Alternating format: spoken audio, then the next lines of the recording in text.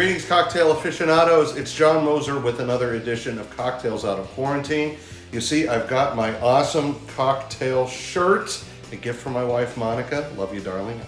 And I love this shirt. And today, the cocktail I want to focus on is called the Cobra's Fang. It is a tiki drink, right? Think of it up there with classics like the Zombie, the Mai Tai, the Blue Hawaii, etc.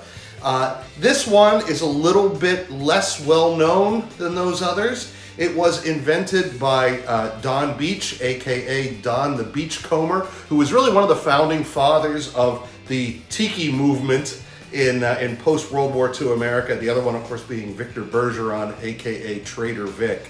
So Don the Beachcomber and Trader Vic were like the gods, the tiki gods. And between them, they designed so many great cocktails that we still drink today. The Cobra's Fang is very much in that same tradition. You've got the citrus, you've got the rum. It's a blender drink. It's delicious. I can't say enough good things about it. And I'm going to show you how to make it. But first, I'm going to show you what you're going to need in order to make it. To make the Cobra's Fang, you're going to need rum. It's a rum-forward drink. First of all, we've got this darker Jamaican rum, Appleton Estate, I highly recommend. And then 151 proof rum. Fortunately, not much. There's just only about half an ounce of each. So, but the fact that it's 151 means it's going to be a pretty potent drink, even with just that little bit. The citrus. We're going to have some lime juice and some orange juice. Small amounts, again, only half an ounce of each. Velvet falernum, not something that is the easiest to find. I was able to get some here. I think you can order it from Amazon because it's not terribly alcoholic. It's 11% by volume. It is sort of a lime and clove flavored syrup to it. Very tasty. Not a lot of drinks call for it, but this one does. Now, I had to do some substituting for this drink because the original recipe calls for something called Fascianola syrup, which is a mix of hibiscus and pomegranate and passion fruit and a bunch of other things, and I simply can't find it. I can't even order it from somewhere. So as a substitute, I got this B.G. Reynolds Lush Grenadine Tropical Syrup. It's the flavor of pomegranate and hibiscus. So this is actually going to substitute for two things in the original recipe. One is the Fascianola syrup. The recipe also calls for grenadine, and of course this is grenadine. So this is going to pull double duty for this recipe. And then absinthe. Just a dash of absinthe. You don't want to use a whole lot because that can just totally overpower the drink. Anyone who's had absinthe knows what I'm talking about here. And finally, Angostura bitters. And you're going to be mixing that with a bunch of ice and garnishing with a lime wheel and a sprig of mint. So these are the things you're going to need to make this drink. Now I'm going to show you how to make it. Okay, because this is a blender drink, I'm using my NutriBullet, which I normally only use for fruit smoothies, but it works perfectly well for this purpose. I'm going to put in, first of all, a half an ounce. We're not going to add the ice yet. We're going to hit it with the ice just before we blend. A half an ounce of the Jamaican rum and a half an ounce of the 151. Whew, that's potent. I think this is mostly used for setting stuff on fire. We get a half an ounce of our falernum. That's a nice smelling liqueur. There we go. And then a half ounce each of lime juice and orange juice. Let's see how much we actually get out of these little limes.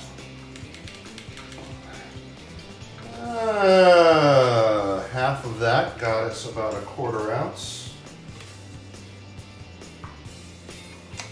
So,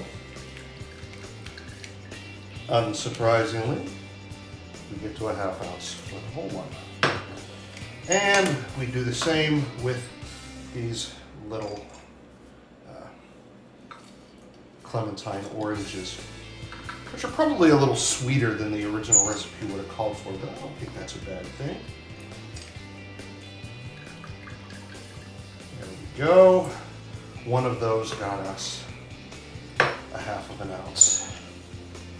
Now, the Fasciola syrup, or the substitute for the Fasciola syrup and the grenadine, we're going to use a 1/2 ounce of this Lush grenadine.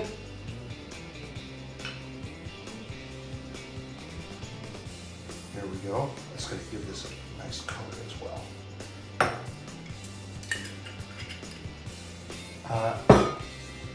We're going to add a dash of the absinthe. Now what I've done here is you can't really do a dash with this thing. So I put it in this little eyedropper bottle. And I'm just going to put in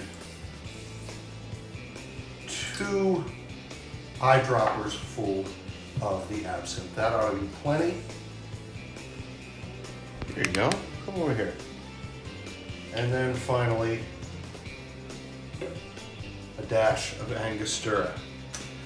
The next thing we need to do then is to add the ice, and then we're going to blend it.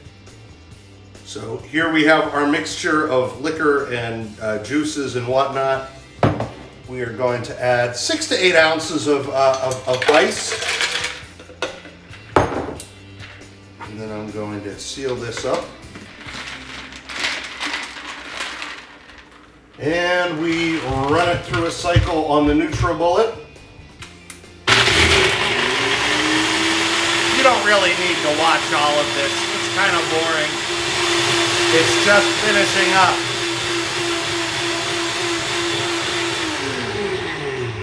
I say it's finished. I think we've got a good texture here. Open her up.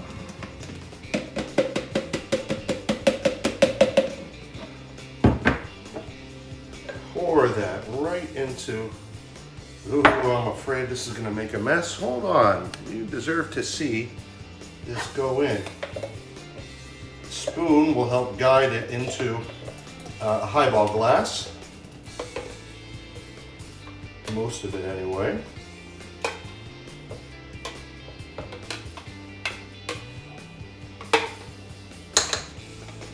There we go. Now we'll put in there a lime wheel and a mint sprig. Ah, isn't that lovely? This, ladies and gentlemen, is the Cobra's Fang, a delightful tiki drink. Let's give it a taste. Oh, that's so good.